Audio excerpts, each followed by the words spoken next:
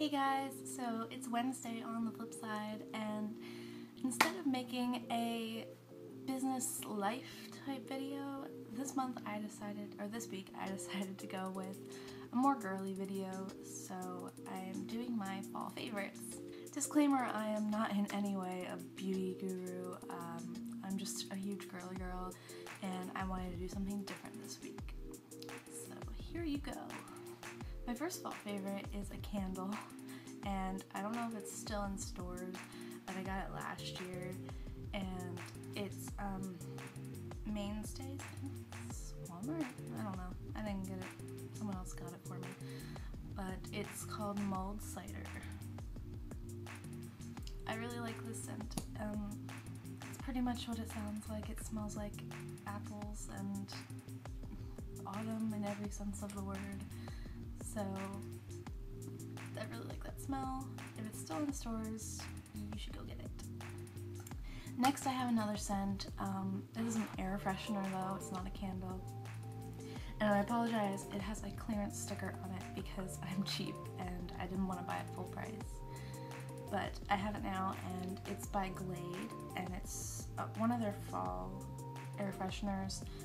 Their Sage and Thyme Market one.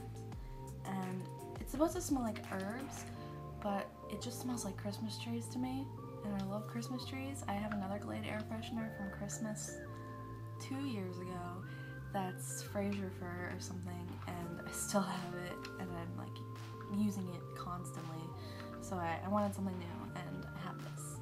I like it. I also have another one of their scents back there. It's supposed to be a fall scent too. Not sure how I feel about it yet. It's their library scent. It's supposed to smell like oak and leather. It's a nice smell, I just don't, you know. My next fall favorite is something I just bought at Target. It's not really it's more of a clothing item, well, it's shoes.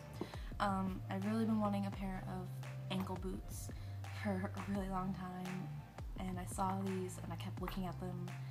Finally I got them. So these are from Target. Let me zip up the zipper. Yeah. But they're just black boots, and yeah, they look huge in this picture, but I'm only a size 6, so I don't know, but I really like these. They're really comfortable. At first I had a little bit of a problem breaking them in, but now they're fine. Next fall favorite is a shampoo, and it's by Lush. It's one of their shampoo bars, and I just got a Lush in my town, and I'm like obsessed. It's definitely a fall smell. It's their shampoo bar called New, and it's like a cinnamon and clove smell. And I've only used it twice or so far, but it's supposed to stimulate new hair growth.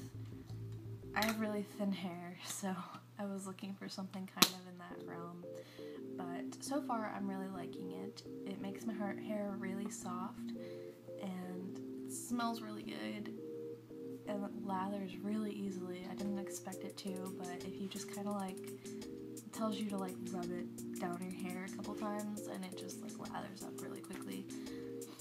It's not even that expensive. I think it was $11 with tax, not with tax. So definitely like this. My next fall favorite is a nail polish, and it is by the brand, I'm not in trouble here, Zoya. So these colors are Freya and Peyton. I really like this brand because it's a vegan brand that doesn't test on animals, and they also come in like amazing colors, kind of like Essie. So I saw these at Ulta, and I'm pretty sure they still sell them. So I'm not wearing them right now, but I really like those colors. Next I have a lip color, and I actually just bought this yesterday, so it hasn't, well yeah, it's been fall.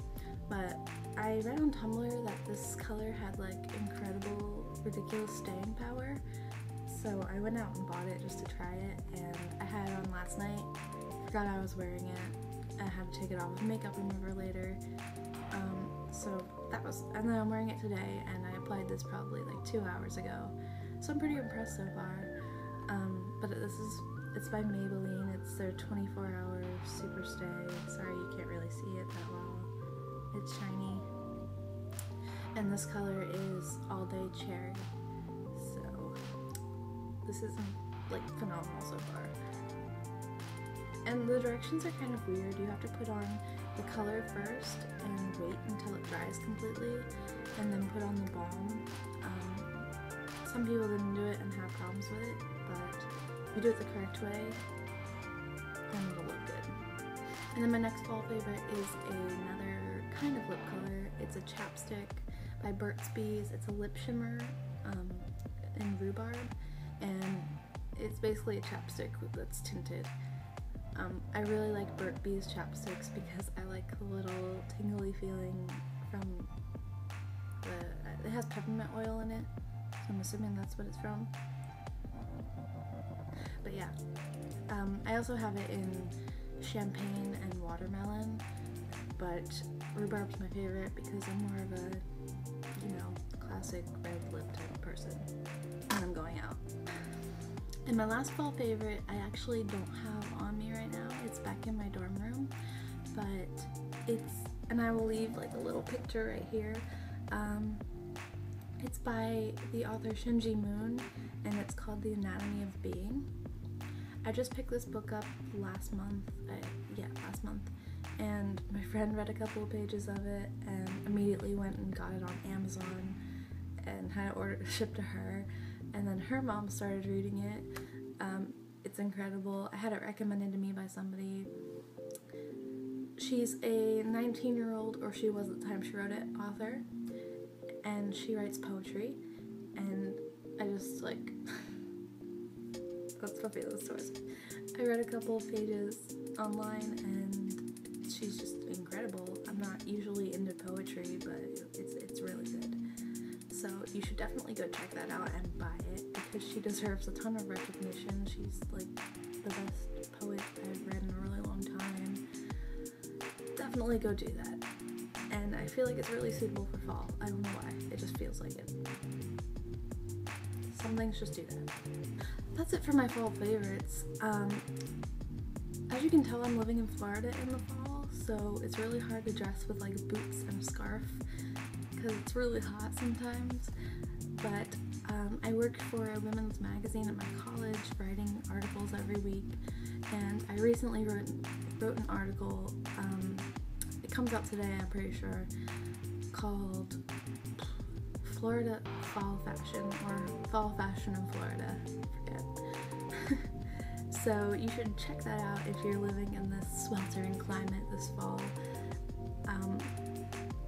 I just give some tips, for incorporating some of your summer wardrobe into your fall wardrobe, and, doing that basically without sweating to death or getting a heat stroke. So check it out, I'd appreciate it, and I will see you on the flip side, guys.